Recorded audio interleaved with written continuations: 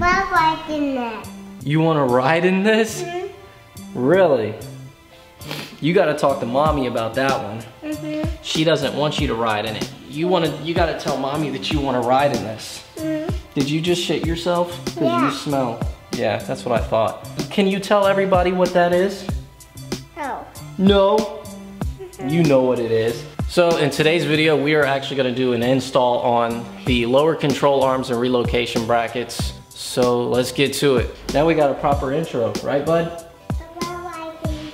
You want to ride in it? Well, you got to. All right, well, first we've got to change your shitty diaper before you go for a ride in it. Plus, it's kind of nasty outside. We'll go for a ride in it another time. We'll do it when mommy's at work. You want to do it when mommy's at work so she doesn't know about it? Yeah. And we can make a YouTube video? What do you guys think? Take a little man for a ride in this, make a YouTube video? I want to change my diaper. Now you want to change your diaper? Okay, let's go do that. All right, guys, let's get to this video.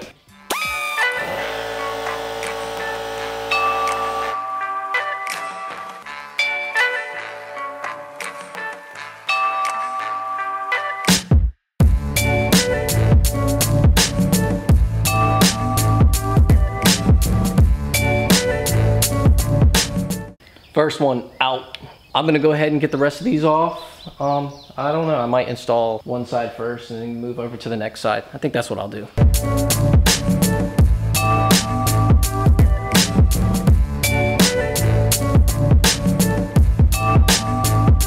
So let me give you guys a little bit of an update. As I got to taking things apart and I realized how shitty most of all this stuff looks, like the rear end and all that, how it kind of's got that rusted look, I decided to get some black engine paint. It's the same stuff you can use on brake calipers or whatever.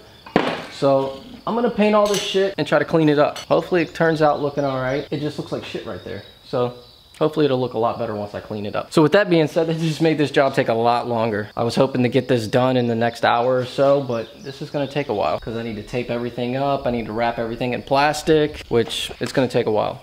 So sorry guys, but it'll look a lot better once it's done and it will look super clean under here.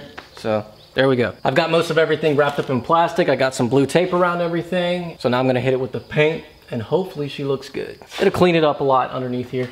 So there you go. I'm definitely not gonna cover anything of me actually spray painting this because I don't want paint to get on my lens.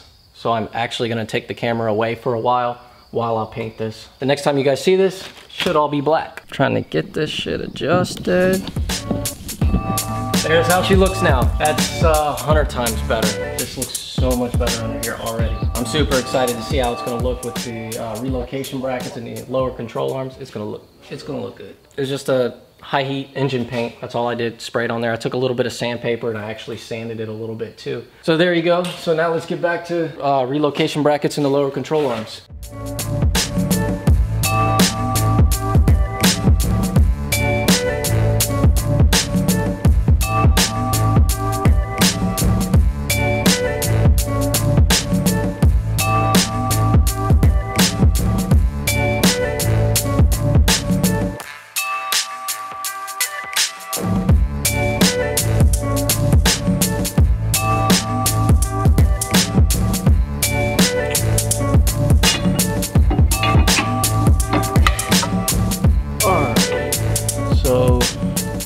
I actually used the factory lower control arm bolts to put back in the exact same holes that they were originally in. So, and then I'll use the new bolts for the newer lower control arms at the new location. Cool.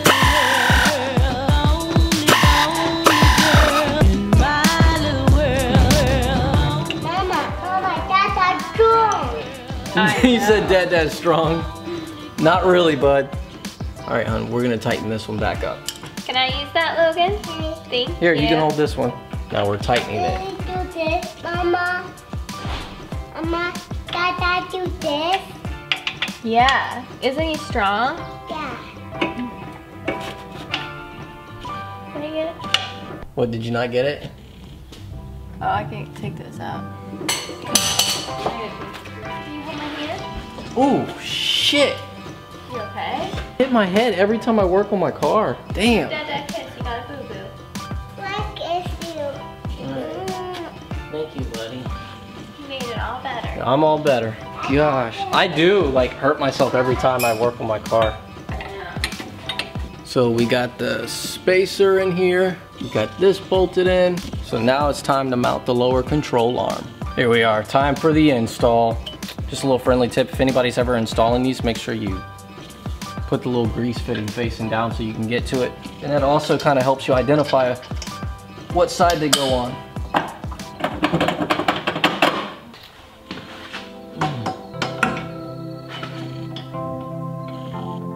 All right. I feel like I spend more time looking for shit than actually working. Because like every time I turn around, I'm like losing shit. Like I was looking for this freaking extension and couldn't find the damn thing.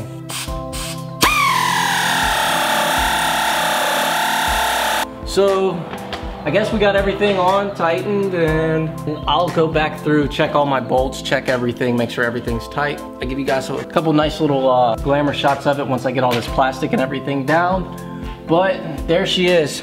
This right here, it's like a really, really easy job. It's pretty simple.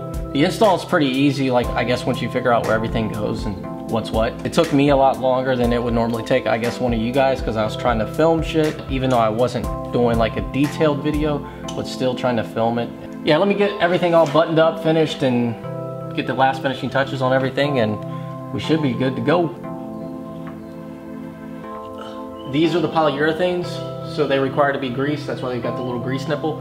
But the spherical bushings back here, they don't require any greasing whatsoever.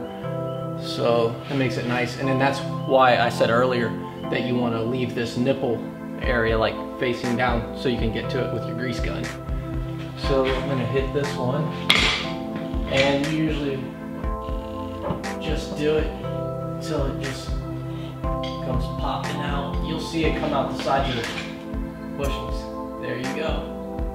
All right, there you guys go.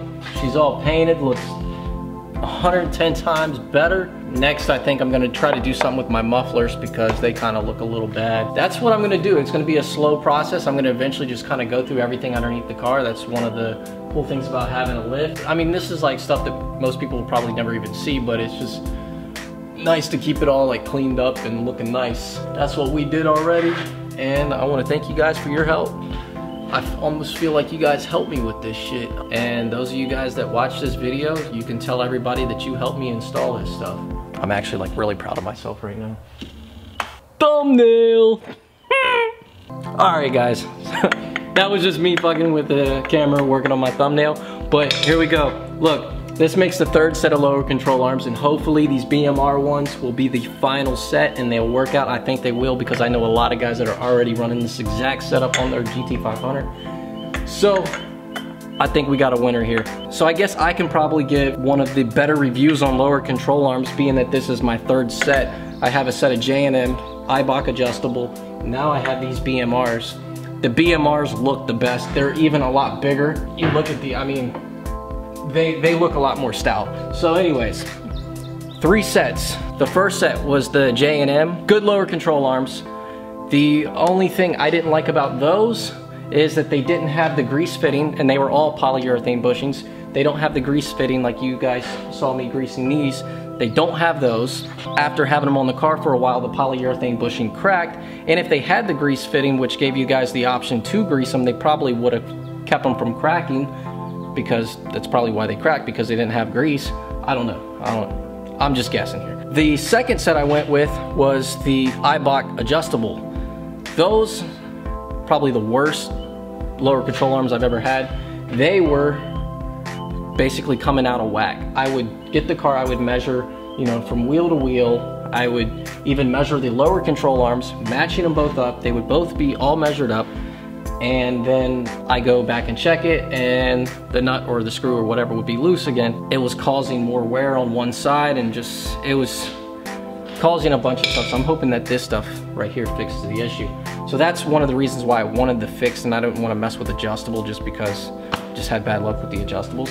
So I went with these, and thanks again, Chris over there at CJ Pony Parts.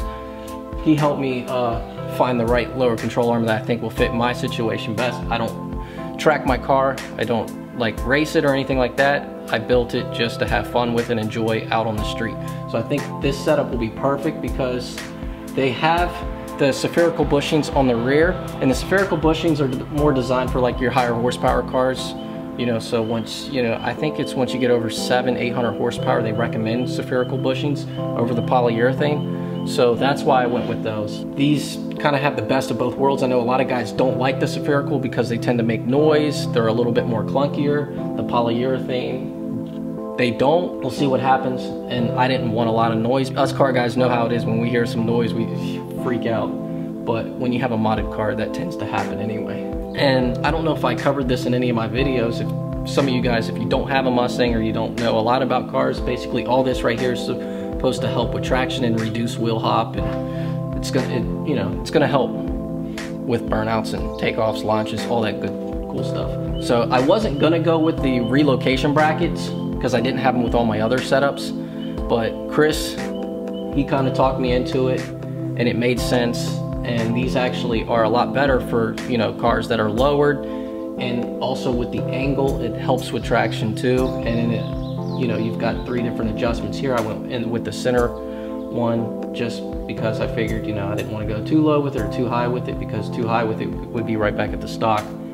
We're not at the stock, but kind of close. But Chris talked me into doing these, and a lot of guys say that they've noticed a big difference by even doing these relocation brackets, by dropping the control arm down, and I guess it gives it a better pitch or better angle for better traction. So hopefully all this stuff works out great, and if it does, I will definitely be looking into getting some more BMR stuff for the car. And one of the best parts about BMR, not only is it a good product, the shit looks badass. So guys, that wraps up this video. I hope you guys enjoyed it, and I hope you guys got some useful information out of it. Hit that like button, subscribe, and I will see you guys in the next video. Peace. Okay, so tell me, what is that? Supercharger. Okay, and what is that? Yeah, that is it. Stuck. You're stuck? It's over stuck. Yeah, it's up. Mama, it's over Thank you, babe. stuck. See, she actually helps work on the car sometimes. I recorded. Babe! What? I don't want to be on video. Well, come here. Come here. Why'd you turn, babe?